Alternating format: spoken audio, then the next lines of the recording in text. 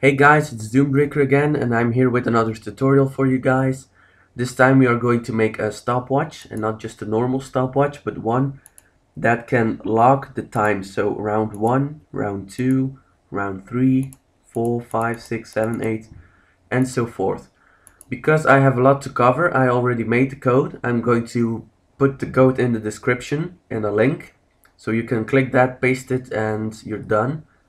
But I'm going to explain what you just pasted, because if you don't know what you're doing, it's kind of a waste of time. So I put in a label 1, list box 1, button 1 called start, well, not called start, but the text is start, it's still button 1, button 2, which is stop, button 3, which is round, and then a timer set to an interval of 100, so default time, you don't have to change anything.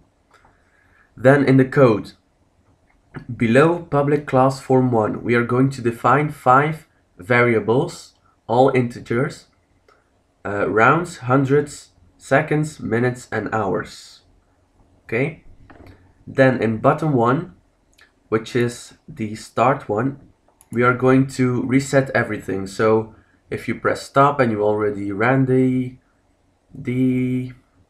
thing, the stopwatch, you are going to set everything to 0 again, so you can just start over and count. So we are going to say list box 1.items.clear, so it's going to clear everything that's going to be in the list box. Then rounds is going to be 0, same with hundreds, seconds, minutes, and hours. The label 1.text is going to be 0, colon, 0, colon, 0, colon, 0.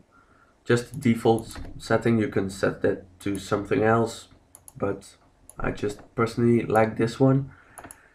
Then we're going to say timer1.start. In the button 3, which is the round one, we are going to say rounds is equal to the amount of rounds plus 1. So if it's 4, it's going to be 5. If it's 5, it's going to become 6. And we are going to add an item to the list box, which is round, space, the amount of rounds, and a colon followed by some spaces. You can also choose to not get spaces here, but I personally like some spaces. And then label 1.text, so what's in here, which is going to be the current time. And replace the colon with a space colon, space. So just to make it a little more neat, you can also just remove everything here, and it's going to just display the text, which is here. Just some personal stuff. And of course, in the stop button, we are just going to put timer1.stop. But now the timer one, it's a little more difficult. So every time the timer ticks, you're going to say that hundreds is hundreds plus 1. So because the interval is 100, which is 100, we can say that hundreds is hundreds plus 1. Then for the seconds, minutes, and hours, we are going to say if hundreds is 10, seconds is going to be seconds plus 1.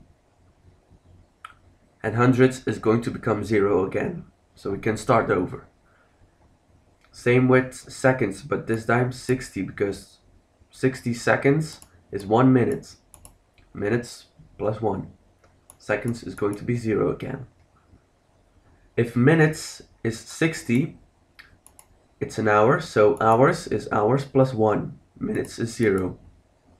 And then label 1.text, so this text here, is going to be the hours, colon, the minutes, colon, the seconds, colon, and the hundreds. And then you have all you need.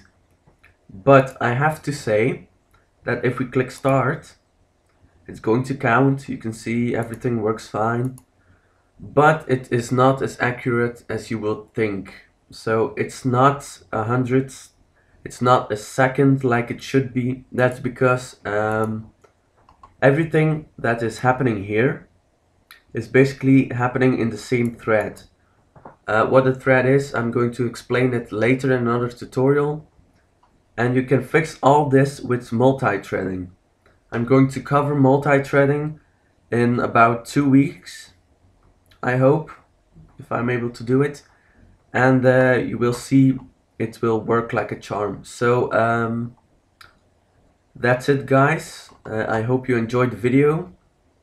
Please subscribe to me, like the video if you enjoyed it. I see you guys next week. Bye.